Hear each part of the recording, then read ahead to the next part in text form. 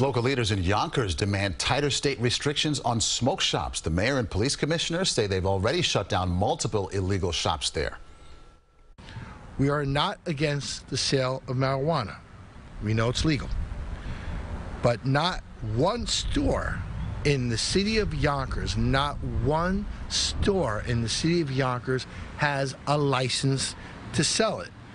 Yonkers has created a smoke shop task force, and it's shut down 4 shops over the past 6 months. But they say New York State needs to do more and crack down on illegal marijuana sales.